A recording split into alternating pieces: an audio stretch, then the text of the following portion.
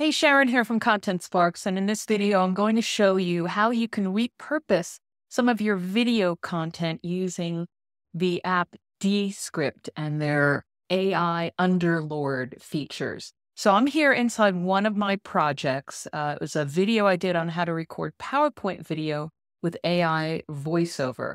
And once you've done all your editing, caption, studio sound, whatever it is that you need to do, and you've published it, you can go in on the right to their thing called Underlord. So I can toggle that open and closed. And if you scroll down, there's a section on repurposing with clips, but also in publishing, you can do things like summarize it, get show notes, which is great for a podcast, a YouTube description. So when you're ready to upload it to YouTube, that's one thing I'm going to show you, and also drafting a social post and a blog post. Let me show you first the YouTube description. If I click on that, you can put an example. So in this case, I put an example of another YouTube description I have on how to record and edit course videos with Descript. So you might want to watch that if you're not familiar with Descript. I put that in as an example so that it knows the kind of flow and tone I want. And then custom instructions, I said specifically what kind of call to action I want, specifically around using PLR to create your videos, your course videos. And then I would just click submit and it will go through. It says it's thinking, it'll come up with something, and then you can copy and paste this. It's followed the same flow as my other one, the example I got. And it's given timestamps, which is really useful for people on YouTube to be able to find different things.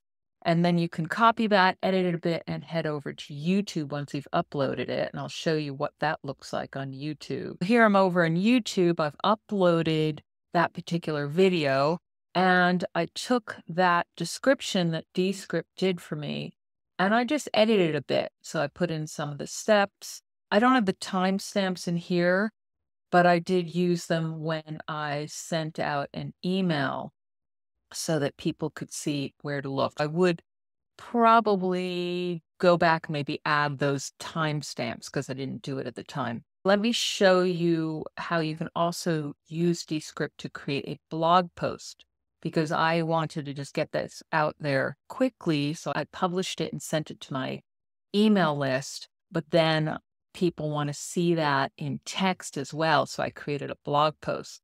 Let me show you what that looks like on one of the other videos that I did in Descript. Let's go into the one on the guide to Descript, because that in particular you would want as a blog post as well.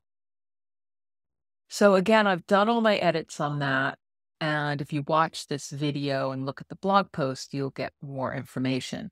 And I then go into Underlord again and scroll down to the publishing. And this time, rather than a YouTube description, I'm going to draft a blog post.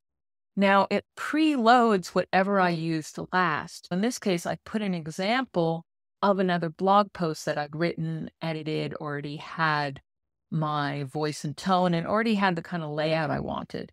And it happened to be that one on recording voiceovers. I took all of that blog post text and I pasted it into the example. AI always works best when it has examples if you want output that sounds like you. And then I also gave it custom instructions again. In this case, I wanted numbered steps and bullet points to the instructions. I wanted it to note places where I should insert screenshots. This was really helpful for getting ideas for visuals and screenshots that I could take from the video itself, which is really helpful for people when they're reading versus watching the video. And I asked it to add an introduction talking about the challenges with creating online course videos, add a conclusion talking about how you can use slideshows in the private label rights courses from Content Sparks to create your videos. And then I just clicked submit. Thinks about it, immediately drafted a blog post. Now, as usual, you're not going to use it as is. But because I gave it an example of a flow and the style and tone that I wanted of something else, comparing it to something I already am happy with, it laid it out the same way. And it took the information from the video and included that, inserting screenshots, where to put that, all the different steps You have to go through, check it all, do any editing because it's not going to be precise, especially as in a video like this, I may have an outline that I'm following, but sometimes I have to go back and correct myself. And in the blog post itself, I want it to be exact. And here is what that particular post looks like. So I copied things into a Word document or a Google Doc, text, whatever it is you want to use, edited it there first, and then loaded that into my blog post. I use Thrive Themes and Thrive Architect to lay things out that you can see.